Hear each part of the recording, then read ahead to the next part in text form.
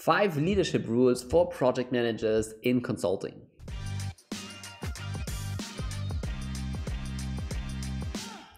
Hi, my name is Johannes Niari. I'm a project manager in strategy consulting, and on this channel I want to help you to learn the necessary skills that you need for a successful consulting career. And today I want to talk about 5 leadership rules that will help you as a project manager in consulting. In a previous video, I already talked about what it takes to become a project manager in consulting. And I also talked about how I personally made it to project manager. If you want to rewatch the video, then click it here in the info box.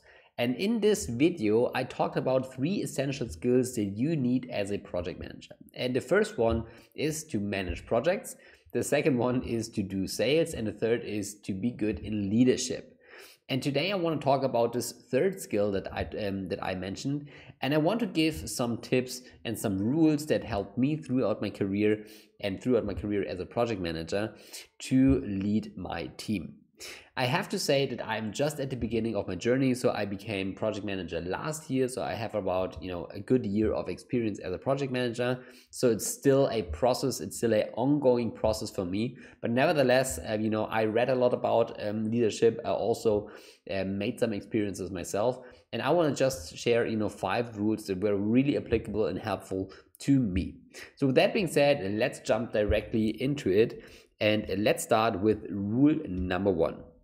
Rule number 1 is that you as a leader are responsible, and I want to say you are almost responsible for everything.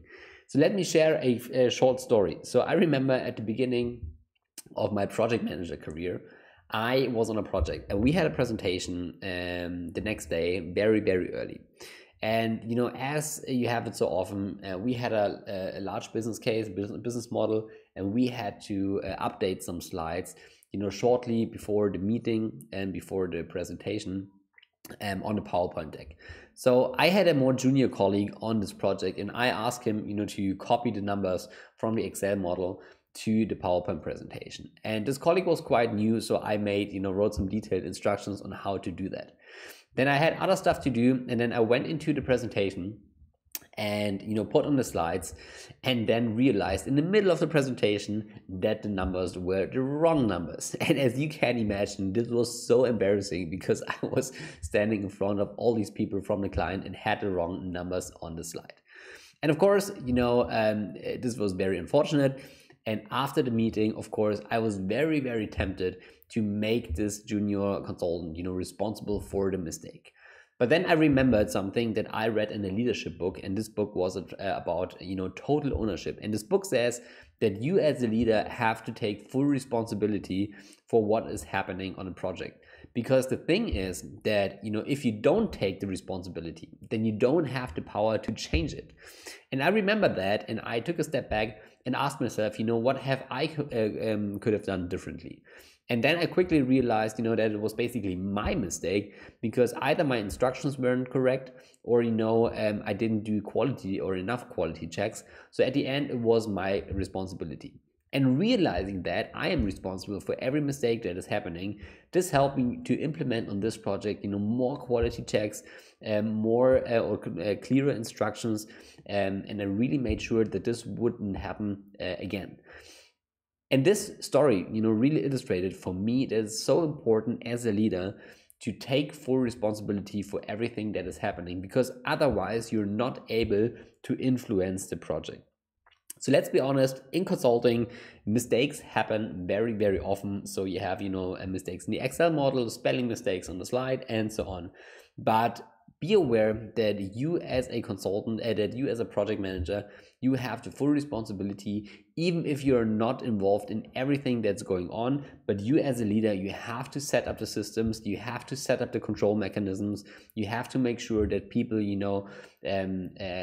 are developed enough and have the competence in order to provide great results. So rule number 1 is that you are responsible and make sure that you take on full responsibility every time you work in a project.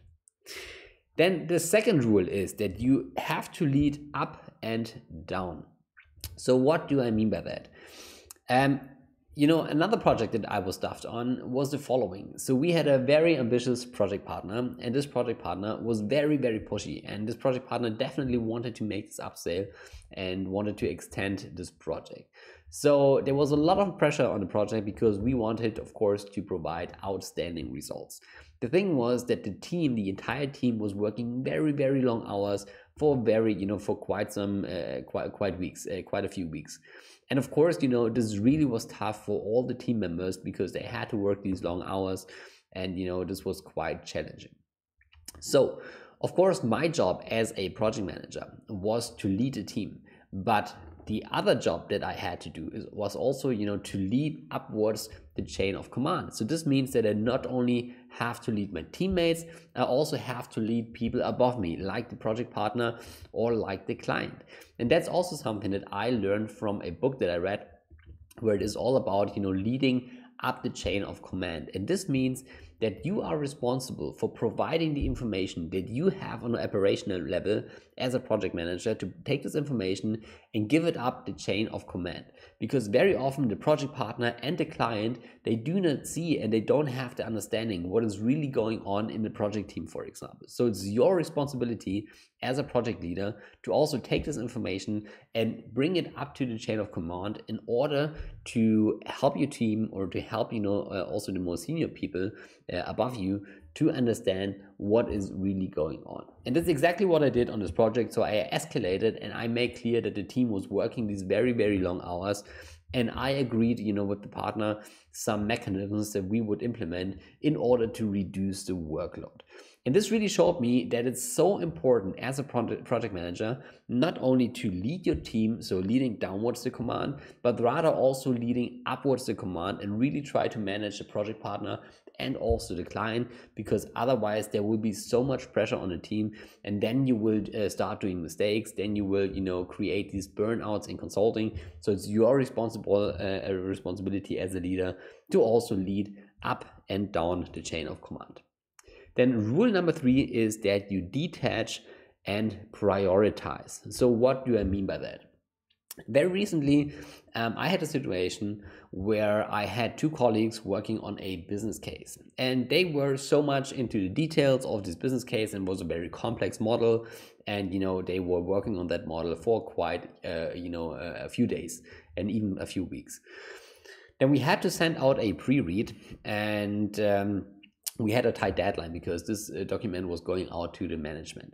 So what happened was that shortly before we had to send out the document, the pre-read, and the team, the 2 guys who were responsible for the Excel model, they came to me and said, Johannes, the numbers don't add up to 100%. And since this was a very large model, it was really, tough to get all, the things straight. And the deviation was not really large, it was only, behind the comma somewhere, but it didn't add up. And this caused a lot of trouble because they were really nervous, because they said, we have a bug in the model and so on. But on the other hand, we also had the deadline. We also had the deadline to send out the pre-read, and I knew that if we wanted to fix the bug in the model, that we had to probably that we could not meet the deadline. So what I did in that situation, and I remembered again something that a mentor said to me, Johannes, as a leader, you have to detach and prioritize. And this was exactly what I did. So I took a step back. I tried to take a bird view on the situation, and I really tried to understand what is important now. I mean, of course, the numbers don't add up to 100%, but we know that the assumptions in the model and that the numbers are in general, the direction of the numbers, that this is right, but maybe it's not 100% right in the model at the moment. On the other hand, we had also, this tight deadline for the top management to send out. And it was very early, in the project process. And I asked myself, is it so important for the management now to have the exact numbers, since, this was still in the hypothesis phase? And I realized, no, it would be probably okay to just, include some ranges instead of exact numbers. And this was exactly what we did. So I decided, okay, guys, let's forget about fixing the model. It's now important, to get out this document, and let's just include ranges, because this will be sufficient enough. And then in the next steering committee, we can show the detailed numbers, and then we have still time to fix the entire model. And this really helped in the situation to, one, meet the deadline, and also, to meet the project goals, because it was very tight. And then at the very beginning, we didn't have really the time, to take care of all the details. But this story illustrated, and it's, helped me to realize again that it's so important, and this is one of your main jobs as a leader, that you have to you have to detach from the situation and really prioritize, because very often your teammates, they are into all the operational work, and then sometimes it's tough for them to see the overall context and to decide what is important now. So as a leader, regularly take a step back, detach, and then make the right prioritization. Then rule number 4 is that you have to give room to develop. And in the first rule, I said, of course, you as a leader are responsible for everything. Well, the thing is that it's very tempting to micromanage everything because you are the responsible. But on the other hand, you also have to give some room for improvement. So for example, I was on a project once where we had to prepare a meeting, and I had to prepare the meeting together with someone, a more junior consultant, who was responsible for a certain stream. And I, as a project manager, had a certain storyline in mind, and this is how I wanted the presentation to be. Then when I had a discussion, so a pre-discussion for the meeting with the more junior consultant, he had prepared a completely different storyline. And I was very tempted to say, no, let's make the presentation the way I wanted, because I had a certain storyline in my head. But then I also asked the consultant to explain a little bit his thoughts. And he said, that he chose this storyline and this structure of the presentation because there are certain stakeholders, that can be convinced through this kind of argumentation.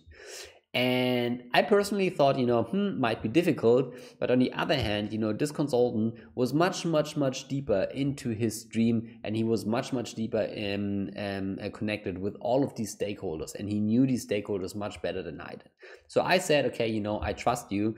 You are much more into details, and the situation better on the operational side. So I decided, okay, let's go with your presentation structure.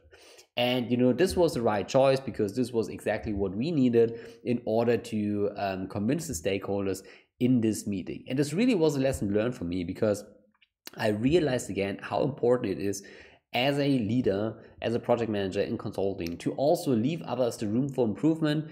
And this, has two purposes. One, very often they know the situation much better than you do, because you're not into all of the details. And on the other hand, they also need to make their own mistakes, because this is just part of their personal development. So yes, you have to make sure that the quality is right, that everything works, but also you have to trust your teammates that they can make their own decisions and that you don't micromanage. So this is rule number 4, that you also leave room for development of your people. And then rule number 5, the last rule: there are no bad teams, there are only bad leaders. And I was on a project once where I worked with an intern together, and this intern, before he came on my project, was working on a different project. And I, as it is always when, interns move from one to another project, I call the project manager from the other team and ask about, the feedback and what I can expect. And then the feedback was, we're not very satisfied, and probably, we won't want to make an offer, but, try your best. Maybe you can develop this person. And when I had the first discussions and the first onboarding talks with the new intern, I saw some potential, and I thought, I see very good strength in, the analytical side, and also from the personality fit. Let's give it a try, and really let's try to develop this person. And what I did then was that I really invested a lot of time into this intern. So I had weekly calls, I had, or a lot of discussions with this intern, and really tried to work on the topics that this person needed to improve.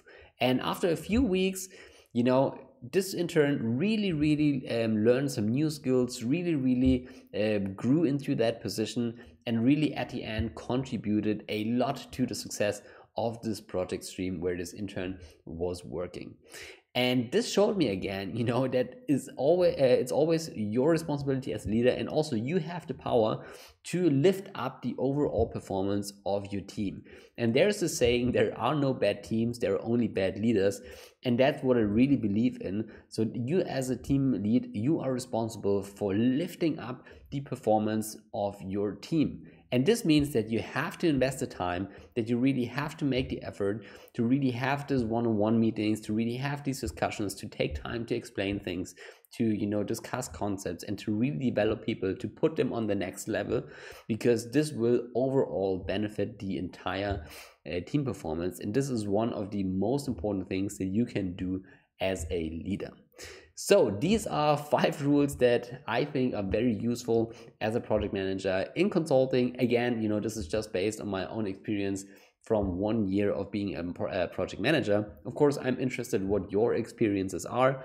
If you are want to see more about that, about project management in consulting, please leave a comment below. Also, if you like the video, then subscribe to this channel and leave a thumb up. And with that being said, have a wonderful day. Hope to talk to you soon. Goodbye, Johannes.